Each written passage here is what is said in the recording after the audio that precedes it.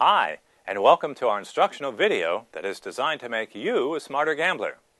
My name is Steve Borey, and I'm the author of the American Casino Guide, which is the #1 best-selling book in the U.S. on the subject of casino gambling and travel, and the only book that comes with more than $1,000 in casino coupons. If you want to know more about the book, be sure to visit our website at americancasinoguide.com. And if you have an iPhone or iPad, be sure to download our free app. Just go to the App Store and search for American Casino Guide. In this video, Michael Shackleford, who is also known as the Wizard of Odds and the author of Gambling 102, explains all about Mississippi Stud. He tells you how the game is played, the various bets you can make, the casino advantage on those bets, and the best strategy for playing the game. And now, here's Michael Shackleford. Let's talk about Mississippi Stud. This is another popular poker-based game. Unlike some other games I've talked about, this is a game where the player wins based only on his own cards. There's no dealer hand. The game starts out where the player makes an ante-wager. Then the dealer's going to give the player 2 cards and 3 community cards face down. After the player sees his first 2 cards, he may either make a raise bet of 1 to 3 times his ante-bet, or he may fold. After this decision has been made, the dealer is going to turn over the first of the 3 community cards. Again, the player can either raise 1 to 3 times his ante-bet, or he can fold. Then the dealer is going to turn over the second community card. Yet again, the player can raise 1 to 3 times his ante-bet, or he may fold.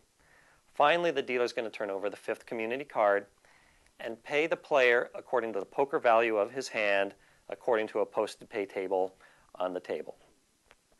That's all there is to it. There's no side bets to the game, and the strategy is not too complicated. Next, let's talk about the strategy for Mississippi Stud.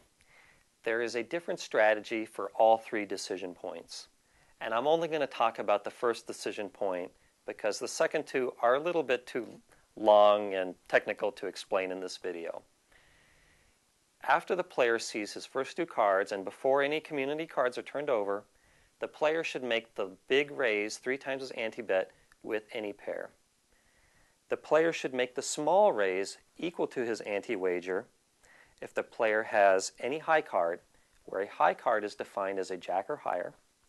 The player should make the small raise 1 equal to his ante-bet if the player has 2 medium cards, a medium card being defined as a 6 through a 10. The player should finally make the small raise equal to his ante-bet if he has a 6-5 suited. If the player doesn't have any of those things, then he should fold. The good thing about Mississippi Stud is the player has 3 chances to raise with good cards. The bad thing about it is the player is forced to making a raise or fold decision. There is no checking. So sometimes if the player has a bad hand but not a terrible hand, mathematically speaking, he's making bad raise bets because it's at least better than folding. So oftentimes the player gets kind of sucked into the game with mediocre hands and then ends up losing. The experience in this game is you have a lot of losses that are offset by the occasional big win. Mathematically speaking, assuming optimal strategy, the house advantage in Mississippi Stud is 4.91% of the original ante-wager. That means that for every dollar the player bets on the ante, he can expect to lose 4.91 cents. For the strategy for the second and the third decision points, I highly recommend my website, wizardofodds.com. It's got the full strategy for the game. If you want to know more about me or hundreds of different casino games, it's all on my website, wizardofodds.com, and my book, Gambling 102, has strategies for the most popular casino games. Don't forget that you can see more of our educational gambling videos on our YouTube channel. Just go to youtube.com/American Casino Guide.